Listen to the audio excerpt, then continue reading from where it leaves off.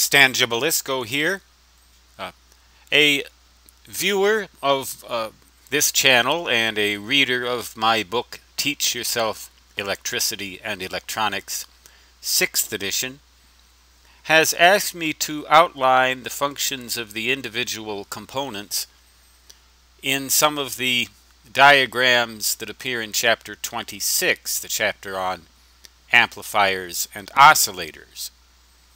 So, right now we're looking at figure 26-14, I believe. It is a Hartley oscillator circuit.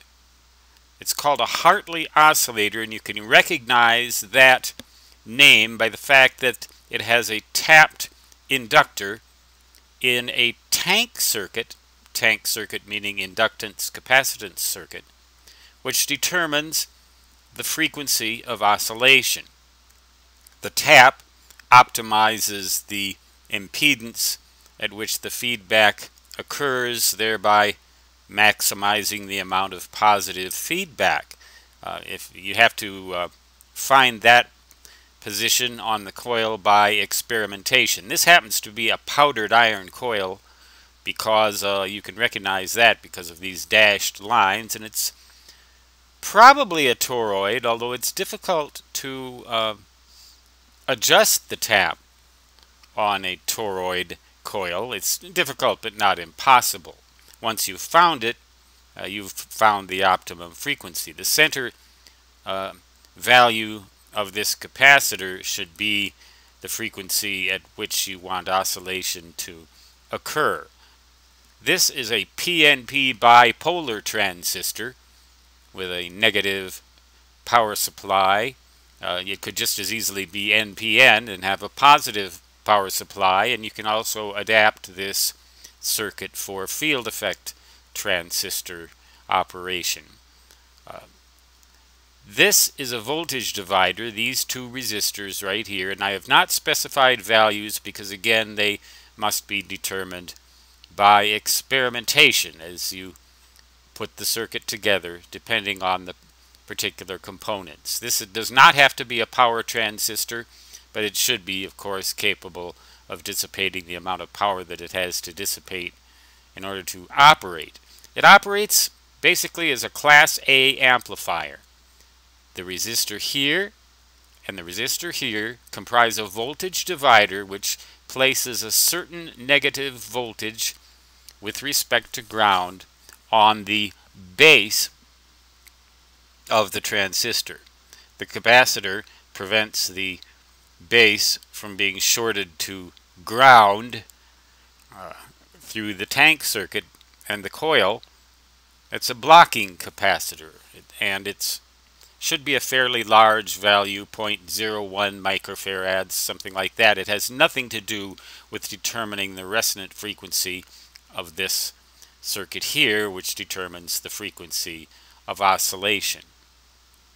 This right here, this resistor and capacitor, provide additional assistance with the correct bias, raising the emitter of the transistor above ground for a direct current, somewhere between 0 and -12 volts.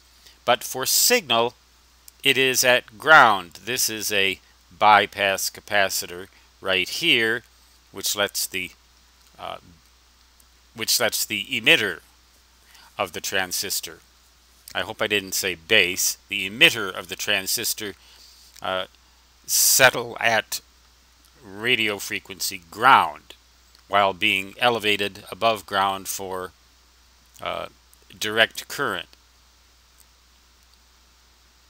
This, of course, unless this tap were all the way down, well, even if it were, the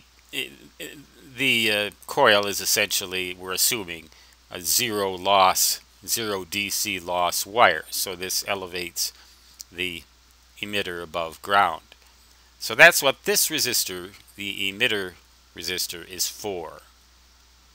This capacitor here is a bypass capacitor that places the collector at signal ground while allowing a negative voltage to to exist there for direct current. So it doesn't let direct current through, but it lets the signal through.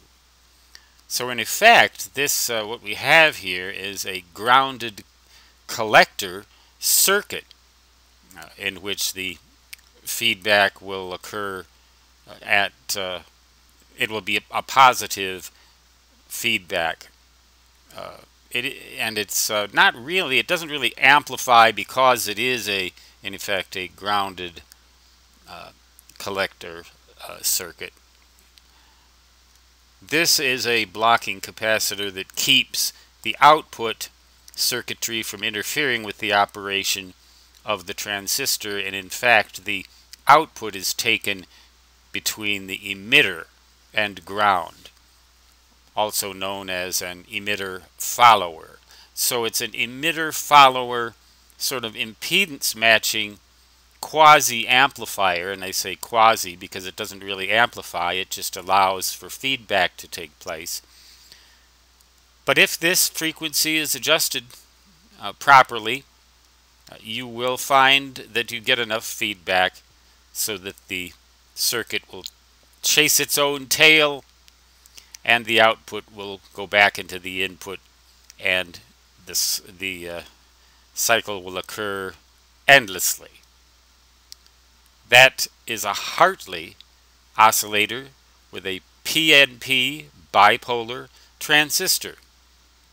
So I hope I adequately outlined the functions of the individual components in figure 26-14, I believe it is, or 15.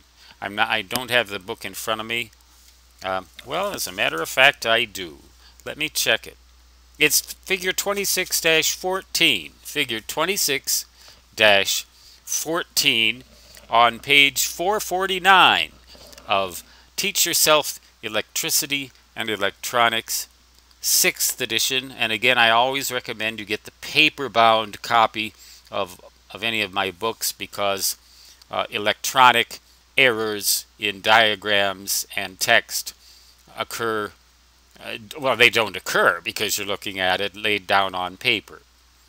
Some of the electronic copies I've seen contain strange and mysterious and inexplicable errors, sometimes to the point of making the entire thing meaningless and illegible. That won't happen here with the paper edition.